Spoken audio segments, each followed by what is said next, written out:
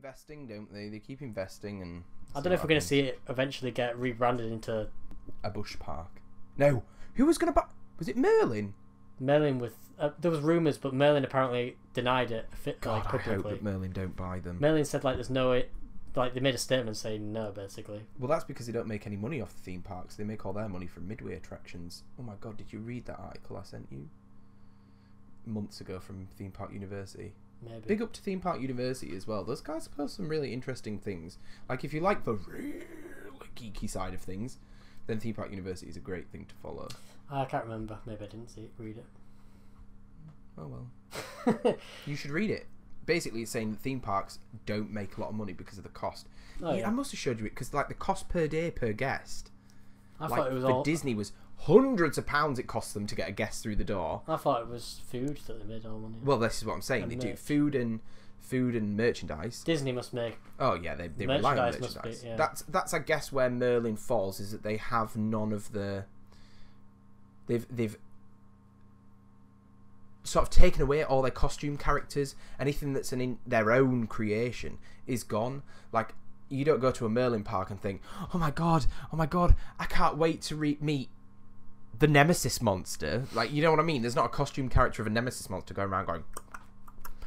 But if you go to Disney, it's like, oh my god, I can't make. You mentioning Nemesis is making me excited to get to opening day now. Yeah, man, Nemesis is always nice on opening day. That sound.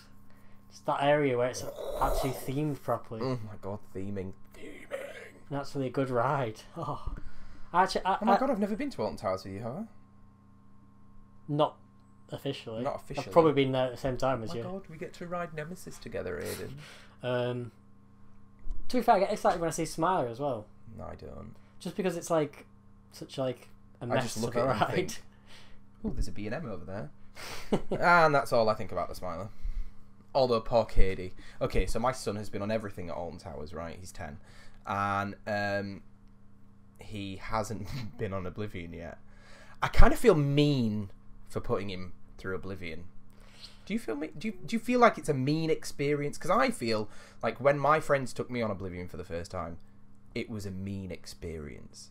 In the sense of not nice. It's not nice. It was just the anxiety, like the build-up. It makes me sweaty thinking about it. Just the build up to it, but the actual I don't think the drop's really that bad. But like it's the build up to it is really. So it's just once he's on it, then it's like, well, you're on it now. I just feel sorry for him already. I feel like a bad dad. Is that a thing? Is that a thing? For strapping your child to a roller coaster. Abuse, the Smiler was the best. He was crying. That is pretty. He was crying. I feel sorry for him for that. He was crying in the little batching gates. Oh and my I was God. like, get on. The woman's like, sure, he wants to go on. I'm like, I make the choices. I'm his father. No, I said to her, I said, look, when he gets back, he'll be like, I want to go again. Definitely did that. So, other Merlin attractions. Sorry, I've totally Yeah, we keep going up. This is fine. This is cool. You're gonna have fun chopping this up into episode bits. Talking about Nemesis just making me go, ooh, like that's always. Can we just talk about Nemesis all day one day? There's been a lot of. Let's just go off topic even more. There's been a lot of debates online recently in groups. You've probably not seen them because you've been too busy, but. And I'm not a geek. Well, okay. About people saying Inferno's like better than Nemesis, original Nemesis. Are they on crack? Like loads of people saying it, and I'm like, on crack? What? It's like. I'm just gonna do this. It's like a similar thing, but just lacking. The best things. But what? Say what?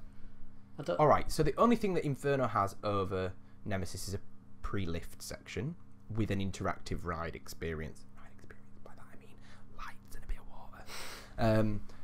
But except from that, no. Like Inferno is a good ride, but it's just generic. It's just a small compact B&M. Yeah, it's like literally on flat ground. Batman that's been chopped up.